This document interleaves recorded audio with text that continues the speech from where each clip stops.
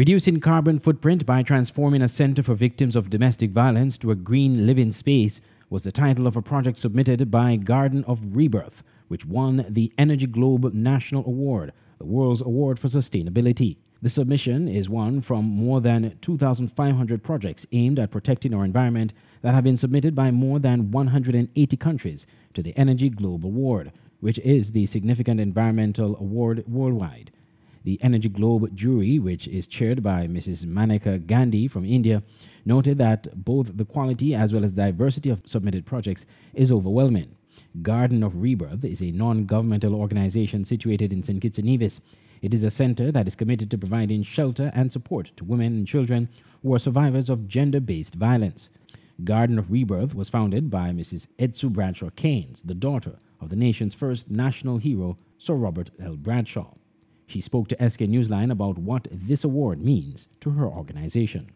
It really means that we are a leader.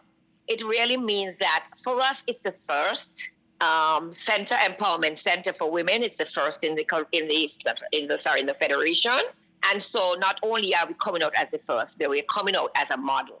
She explained the essence of the project. And I did the grant approaching it to put in solar energy. That would help us not to have too much of a electricity bill. And then we did guttering so that we could harvest the water. We have a tank to harvest. And then since that, I've also gone on to get a grant to put hydroponics. So that's another